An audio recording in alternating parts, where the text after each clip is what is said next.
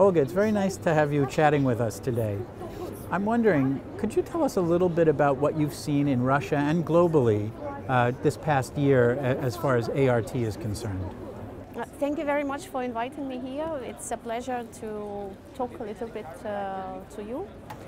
I think that one of the main achievements, which is actually not only about 2015, but this is the tendency which is continuing, that more and more doctors recommend to transfer only one embryo to achieve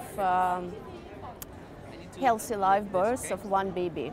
And that more and more IVF doctors understand that positive clinical pregnancy rates are not that what we are working for, that our target is a healthy child.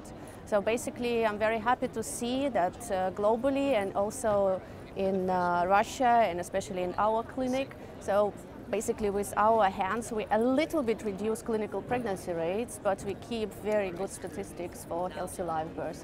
I think that's amazing. I think that's very good. So it's that movement towards single embryo transfers that really stands out for you. Yeah, and also I'm very happy to see that PGS is come back, and that this is the tool which helps us also to increase implantation rates and also to make single elective embryo transfer even more efficient, which of course is very good to tell the patient and explain the patient that the patient basically does not lose the chance at all transferring one superior euploid blastocyst in comparison to just day 3 transfer.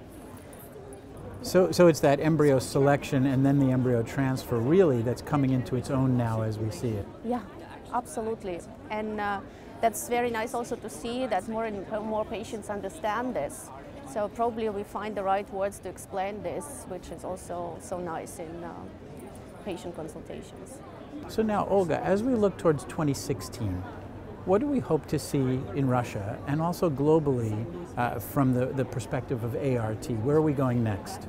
I mean, I'm very much under the impression of the session which I have been right now about PGS, so I really hope that in 2016 we will find answers to those cases when embryos after PGS miscarry, and this is quite a few of cases, so that it's really sad for clinician and of course for the patient to transfer superior euploid blastocyst according to the test done and end up with miscarriage. How can you explain this as clinician? So that's a huge challenge, and I would really like to have an answer, and of course I would very much like to have a reliable tool.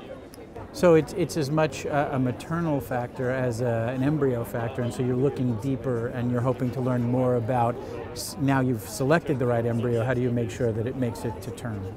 That's right. Of course, maternal factor no one has excluded, but what we hear from the session that some of the embryos which are granted to be euploid according to one technique, if they are miscarried and then you retest the DNA, they are mosaic or aneuploid.